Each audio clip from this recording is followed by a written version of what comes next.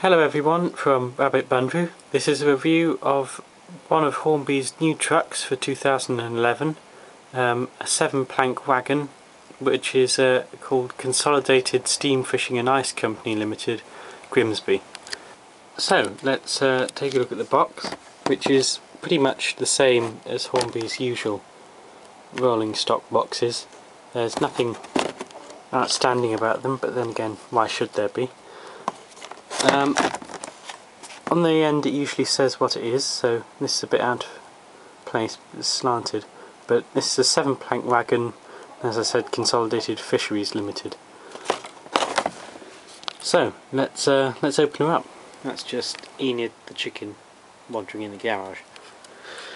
Anyway, on with opening up the Consolidated Fisheries truck. So, I mean, these boxes are really easy to open, and there's not much chance of damaging the thing you're trying to open. So I'll just put the box to one side, and yeah, it's just a fold back plastic casing, moulded casing to protect it, and then the truck is inside.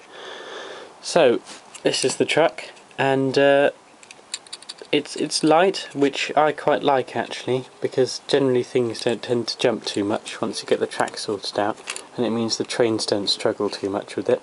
So that's first impressions.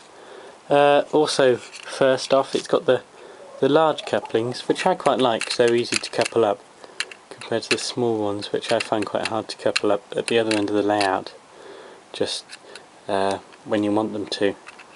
So I think those are quite good. I think you can replace them with the smaller NEM couplings if you really need to, but I really don't notice the difference between big and small couplings. I can still see the couplings, so might as well have the one that always couples up. Yeah, as I said, it's a 7-plank wagon, so that's 7 up the side, so quite a big one really, one of the biggest of this type you can get.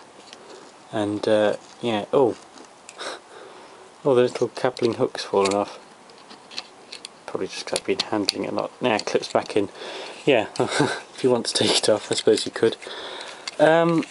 Wheels are pretty good, they spin well. So yeah, that should be easy rolling. Let's just give it a test.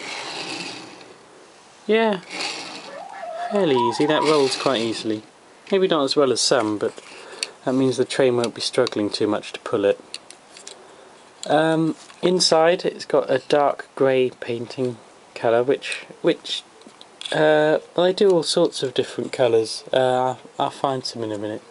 They do brown and grey, light grey and things.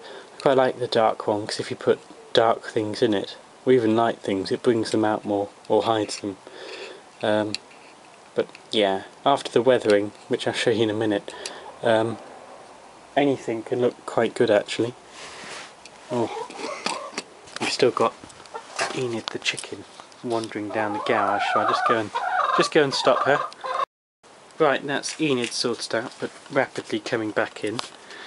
So we'll carry on. Yeah, and really nice detailing throughout actually.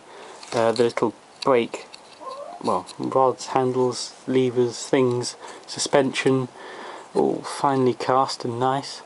Even the tiny writing down here, I mean, it's vaguely legible, but you know, whether it was or not, it still looks nice from a distance.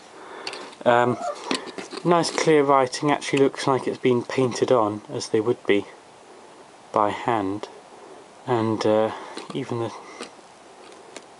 squiggly writing there. Yeah, really nice looking.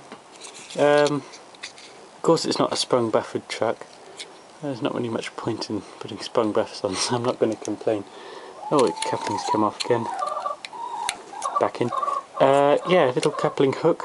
That's quite nice, because some of them just have stubs. So yeah, that's nice. Hatches where they fall out at the bottom and sides, and yeah, standout detailing on the sides. See how it stands out? It's not just... yeah, nicely painted details. So yeah, really nice, detailed, professional looking truck that would be brilliant even on an exhibition professional layout.